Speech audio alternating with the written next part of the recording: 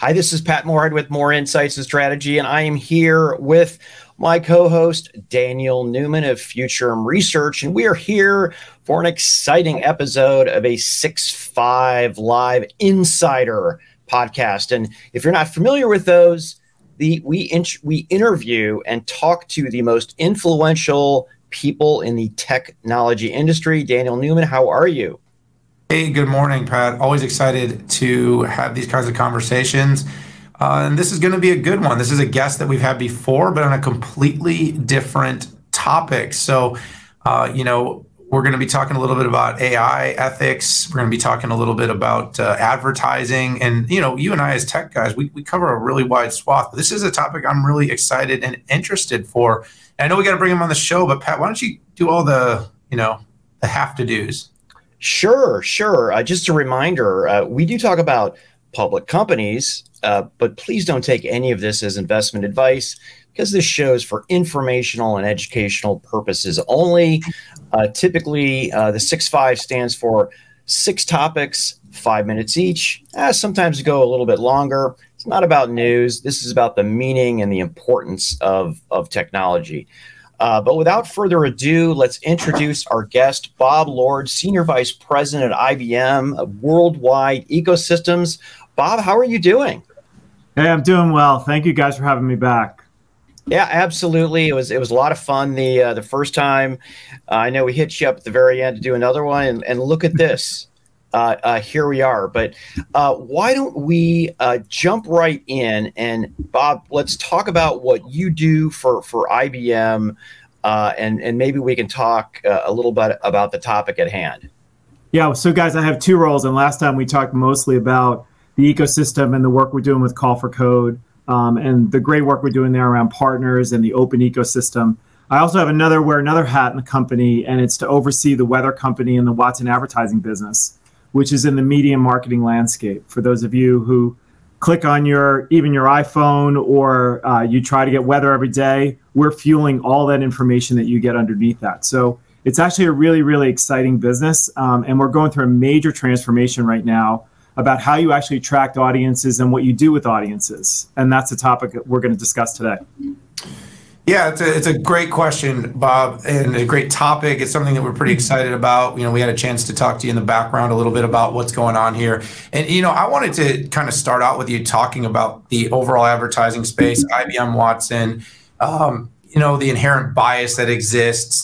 These are all things that are sort of, coming more and more into attention. And I was kind of wondering if you could kind of give us a brief background. Why did this become an issue with the acquisition, with your role in the weather company? How frequently is this showing up, and what's kind of IBM doing right now? So I think what's actually really interesting right now in the media and marketing landscape is people are not using AI at scale yet, and they haven't really embraced it at the level that I think they need to. Now, I've been here at IBM for 6 years, and I've seen AI transform countless industries, whether it's from financial services to healthcare to cybersecurity to insurance. And what it is it's using basic AI, machine learning, and basic AI principles to provide insight to business owners so that they can make better decisions. And we can come back and talk about that. But think about what's happening right now in how there's lots of controversy around identifying and engaging audiences within the marketing and media landscape. You hear about it every day, about whether people want to be, tracked, which they don't want to be. I believe actually what AI allows is real-time optimization and a better value exchange between a brand and a consumer than we've ever been able to see before. But that's going to mean that the media marketing landscape is going to have to embrace AI. The secondary benefit, and Daniel, you were talking about this, is I truly believe that if we apply AI principles appropriately, we can actually root out the inherent biases that exist in the marketing landscape today. And quite honestly, have been in the industry for decades. And we all grew up on segmentation, pricing, promotion. All inherited in that is bias. And we believe, and I have seen, at least for the initial research we've done, that we can actually root out biases and make our advertising much more appropriate to our consumers than ever before. Yeah, so Bob, we talked a little bit about, I think we've established that it's an issue, but I think the next question is what is being done about it in the industry? Well, I think Patrick, that's really the challenge right now. Okay. I think we have an opportunity. You all have heard about some of the rumors around taking away cookies, which is really the primary way that people kind of advertise. They look backwards and they look at people's behaviors in the past. And then they actually target that individual, obviously permission-based, based on past behavior. We're going to move to the era where those cookies are going to go away, right? Some of the largest players in the industry have said that they're going to eliminate those things. So what does that mean? How do we actually create a value exchange between a brand and a consumer? The way that you can do that is you can do real-time optimization based on, obviously, again, permission-based, but real-time optimization at the moment in time, not only understanding where they are at that time, but also optimization on creative placement. And where we've been able to do that, we actually see a better conversion because you're much more relevant to the consumer and what their needs are at that moment in time versus what we used to do in the past. And then therefore this is the opportunity. Now, the second piece to that, because we know we start out with a gross segmentation. It's already biased based on the fact that we've started with that segmentation and the cohort groups. But you can actually optimize against the AI to root out the biases that are coming through, similar to what we've done, let's say, in the insurance industry, where we root out biases around underwriting for approvals for insurance rates, or in the financial services area, we root out biases around mortgage approvals. You can do the same thing, and the AI can help the decision maker identify that maybe they're only advertising to a certain community and that they should be advertising to a broader community. So let me ask you a question. I want to follow up on that one a little bit. Why start with advertising? Because you mentioned a bunch of different examples, and so this is an area you guys are really zeroing in on, and it seems really interesting. But there's so many areas coming out here. What sort of drove you to come out hot and heavy around advertising? Well, look, I think it's I think it's the opportunity right now, Daniel, that we're going to rebase how we do marketing, because as cookies go away and digital tracking goes away and is mandated, we have the opportunity to do advertising bias-free in the future. But that means we have to basically build that into the processes that we all love and cherish today as marketers, okay?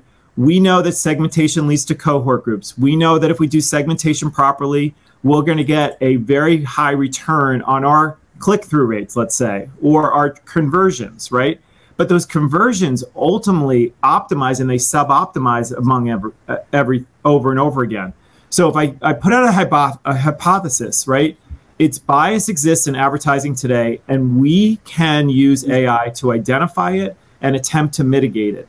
So it's ripe right now with the changes that are happening in the advertising industry to build these processes into it as we move forward into the future. And that's why we're laser focused on this right now. Yeah, it makes a lot of sense. I just wanted to point that out because as you were giving examples, I'm thinking, this is definitely something that people care a lot about, but all these are things that people care about in every one of these different industries, financial and healthcare, and different ways that you could be applying this. And I'm guessing you guys are working on all this, which kind of drums me up to the next question, which is about research and partnerships. So, you guys have been doing a lot of research. You've been collecting data. This didn't come out of nowhere. You've been delivering and coming into market with new partnerships. Talk a little bit about the research that sort of fueled this effort behind, putting bias and removing it and removing bias in advertising, and then some of the partnerships that you've established to sort of help move this along quicker. Yeah. So look, I think, what I've learned at IBM is a scientific method, right? It came back to me as I got older here, but I learned it in college and it comes back here. But you always start out with a hypothesis and then you do research around it. So last year we engaged IBM Research with a colleague of mine, Dario Gill, who is the Senior Vice President and Director of Research here at IBM. It's one of the storied organizations. It's probably one of the most fascinating organizations, I think, in the world.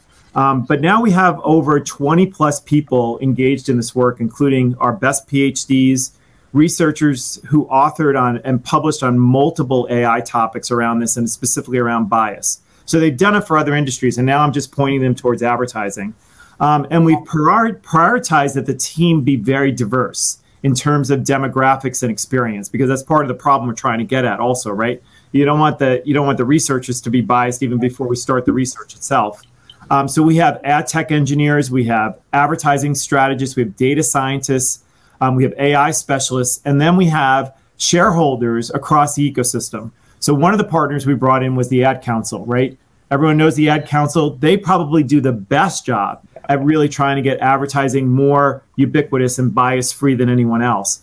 And we've taken their data set. We've leveraged some of our open source tools, and we've taken their data set to see if their advertising in this last campaign has been biased. And guess what? It's biased. Because you start out with a particular segment and you refine around that segment. We did a program with them. It's Up to Your COVID vaccine campaign. It was educating people around the campaign. And what happened was the tools that we currently have today, when they started out with a very large universe, based on the criteria that they put about how they wanted to contact people, they sub-optimized themselves and they never rooted out that bias. So they ended up advertising to a particular cohort group because they were getting a better conversion there. When in actuality, there's other cohort groups that really needed to be educated and they needed to target against those cohort groups. So it's unintentional bias. If we build our tools in to those programs, you're going to be able to highlight those things going forward. Now, where are we in the stage is your other question. We're just doing the research, right? I am asking advertisers to give me a look into their campaigns, have them come forward so we can look at IBM's open source tools and see where the biases exist. That'll give us an indication of what kind of tool sets we need to build into our targeting process as we go forward.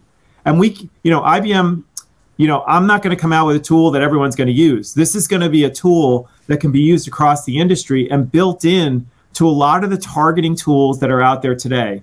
We're starting to talk to, the likes of our partners with Adobe, with Magnus. We're starting to talk to some of the agencies about how they could use these tools going forward. And there's been a great reception around it so far. So Bob, IBM is one of the few companies left that actually does real research. And I've always been a proponent. I really try to educate people that R&D is not the same thing. They're two very different things. Development is really about productizing some of the research that has been done, and research is real research. You're not too sure if you'll ever get to monetize anything, and a lot of times it's done for the greater good. And IBM has a great multi-decade track record for doing this. We were fortunate enough to talk with Dario Gil at the 6.5 Summit 2021, and he went through a lot of his team's capabilities. I'm going to put you on the spot and ask you, is there any specific areas inside of IBM Research that your project and initiatives with bias and advertising are taking advantage of, whether it's AI, whether it's code that actually creates other code? Is it quantum? What types of things is it leveraging? Yeah, okay. So there's a couple of pieces. So even just let's stay on the bias topic for a minute, and I'll talk to you a little bit about quantum because there's so much going on there. So I mean, the great news about Dario's organization is we are one of the largest players in the AI space, and he's been doing a lot of research for decades around AI. He and the organization really have created this ethical and trusted approach across how to employ these technologies. And actually 2 years ago at Davos, we launched the IBM Policy Lab. It's basically a global forum to foster trust and innovation around AI. What we found, and the insight that they found, was people weren't taking on AI because they didn't trust it. And what it really got down to was they didn't understand it, right? They didn't understand how the decisions were being made. And what Dario and the team did is almost took the black box and opened it up. Oh, interesting. So that people could actually see how the decisions were being made. And now adoption has started to go forward. I mean, you can't, from a standpoint, we cannot let the machines just make the decisions. We have to be informed with the decisions and then decide whether or not those decisions should go forward. So the whole thrust of what he's been able to do is trustworthy AI, which I think is really, really an important piece, which now I'm leveraging in the advertising business. So I'm particularly working with those people. So all the research that they've done over those years, I'm morphing it and say, let's just point it towards advertising and see what kind of result we can get there. And that I believe is sort of the credibility that I can bring into the marketing and media landscape based on what they've done before. You know, are we leveraging quantum in this project? Not yet. I mean, if you think about quantum, you know, quantum is going to be a complement to classical computing. Classical computing's being ones and zeros, on and off, on and off, on and off. It's going to actually give us much more compute power than ever before to have us solve real problems. Now, what I could see happen here is one of the big things that this could help us with, or quantum can help us with, is the amount of data that we have to crunch, right? Because classical computing can only do so much data crunching from an algorithmic standpoint. If we can actually, if we need to, if the data set gets big enough and we need to really crunch, we can actually then access quantum simulation and quantum computing to get some insight into that. But it's still yet to be determined. You know, Bob, a lot of this conversation reminds me of the same types of conversations we had about mortgage banking, credit cards, and making sure that we reduce bias on things like that. And you know, the conversation of how to get inside the black box, really, even in financial, the finance industry, made deep learning an issue, because you essentially can't audit deep learning now. Researchers are finding a way to do this, so they really came in and they focused in on machine learning instead, which is a lot more auditable, but fascinating stuff. It's you know, what's so interesting is when you open up the black box, it's about how the decisions are being made, and are you in alignment? Is your business in alignment? You're the decision maker with those decisions that are being made, and then you can actually lever those decisions and make them more institutional. And I think that's really the balance that you have to have around, you know, being responsible in this world of artificial intelligence and decision making. So Bob, I want to circle back here. You know, you guys are obviously making progress. You've driven this into some really great partnerships. If you're successful in being able to remove bias from advertising, you know, what do you think are some of the broader benefits? Obviously, what Pat just mentioned, what he suggested with, you know, being able to get the right you know, mortgage to the right person, putting the right ad. You know, how does this scale? Do you see this applying into other AI-driven challenges and ethics around the world? Well, yeah. So let's just take that question and piece it apart. I mean, the overall goal right now, I don't have a specific tool, right, to offer the industry, right? We're still sort of in that research gathering place. I hope by the middle of the year, you know, towards the end of 22, we're going to have some tools that we want to share with people. But the goal right now, our overall goal is to minimize the impact of bias on consumers, on brands, campaigns. Kind of very focused, very simplistic, right? While establishing new practices around campaign performance. Because if we don't insert ourselves into that campaign performance, the sub-optimization will continue to happen.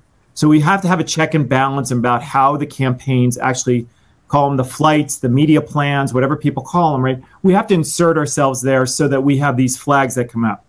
The outcomes, you know, is, I hope, a scalable approach to bias identification and mitigation. That's the first thing. If I can have a scaled approach that's open source that everyone can take, I feel like we have a really good chance of creating an industry playbook for fairness in ad tech. And I believe the ad tech players will come forward and embrace these kind of solutions. It'd actually be another piece would just be to educate the industry and the marketing organizations, you know, that the legacy of pricing, promotion, you know, segmentation, the old processes have got to be changed, and bias detection has to be right in the center of it. Not only for the good of the world, right, and gets everyone else, but I believe that it is actually a better business value proposition. I think we're not advertising to consumer groups that need to be advertised to, which opens up a really good economic equation for the brands. And then sometimes we're sub-optimizing and making it worse for consumer groups. Like, you know, in like I think they call it like the food desert, right? So let's say you have a CSR company or a, you know, that fast food company, and they're advertising. Well, you know what? Their advertising is much more effective in an underprivileged minority or place, because that's all the food that exists is fast food. They don't have any options. So therefore, you continue to advertise in that area when actually in other areas, they can have a bigger portfolio and higher demographics, and they probably could get a better return on their money. So those are the kinds of things. It's one or the other, but you've got to, I believe that we I think educating people around this bias problem and how we can root it out is part of the objective I've got right now. Bob, I know we're early in this and you're putting together the research. You did talk about starting off with a hypothesis, and I do appreciate your going back to the university days. I mean, it's even what I do 32 years later. But any types of metrics that say advertising could be 2x more effective, 20% more effective. I mean, listen, 10% more effective is amazing to begin with, but are we talking about order of magnitudes here? Yeah. Or look, real-time AI, the experiments that I have done with brands on the weather company property, we've seen 25 to 30% better effective rate. I mean, it's kind of amazing because now think about it, it's real-time dollars. Right, so you have $1 to spend. Instead of it tracking in the past and guessing where someone's going to be, I'm optimizing Bob Lord and what he's doing at that moment, at that time, and I get a really great return on my dollar. Now, I've got to be much more sophisticated about how I do that real-time optimization, but that's what we're talking about. And I think we're just scratching the surface of this. And all I can ask people though. Let me just ask my agency colleagues and my brand colleagues. I'd love to ask them to donate their data on a campaign that I could run through the IBM Research tool set, because the more information, Patrick, I have to actually understand what the nuances are and all of the cohort groups and the proxy characteristics. We're finding there's like 250 proxy characteristics underneath segmentation that are influencing how the machine works. Like I have to understand what those proxy characteristics are so that I can actually build tools to mitigate those proxy characteristics, if that makes sense, across the segmentation. Yeah. So the more data I have, the more I can actually build the tool sets to root it out. That's really interesting, Bob. And I just want to ask one last small question here. It feels like with this technology, this should be somewhat easy to apply for companies. This isn't going to be hard once you guys have done the hard work. Yeah, Daniel, I think you're right. And I think the offer is utilize the tool set, insert it into your processes. It is not going to be a heavy lift. If anything, it's just going to be another indicator of whether or not what you're pushing out into the community has a bias to it or not. And if it has a bias, this is the suggestions that you have to correct it. So it is it's there. It's known technology. And that's really why I'm so excited. Like I said at the beginning, we have this moment in time right now where the advertising and media landscape is going through a major change around identification. We have the opportunity to build AI right into the center of how we do marketing and media going forward in the future in an open source world. And I'm really, really excited about the opportunity. Yeah, Bob, it's been great. And it's been great having this conversation with you. I hope people are taking note, that they're listening, they're paying attention. The opportunity is significant. And by the way, it's an area that I don't know that IBM gets a lot of credit for, but I hope that this is one of the opportunities that it does, that you're out there talking on stage at CES at a big event that sometimes enterprise tech companies aren't necessarily thought of in being involved. And you're telling a story, something that, by the way, impacts so much of the world's population in a really meaningful and material way. So Bob Lord, SVP Worldwide Ecosystems, IBM, thanks again for joining us on another 6.5 Insider Edition. We love having you, and I'm sure we'll be seeing you again on our show soon. Great. Thanks for having me again, guys. Appreciate it. Great stuff. It is truly incredible, the value that IBM Research brings to the table. And what I think is so cool is the alignment between Bob and his group and the Weather Channel, and how that morphed into doing essentially better advertising that's better for the advertisers and better for the consumer as well, because it's reducing bias. Yeah, and here's a funny thing, Pat, is when you're watching commercials now, you notice there's a lot of attention to detail, more quality, more diversity, more thought in how people are positioning various commercials to make sure that we are being considerate of the world and the current state. However, I think some of it's being done scientifically, and I think some of it's being done qualitatively.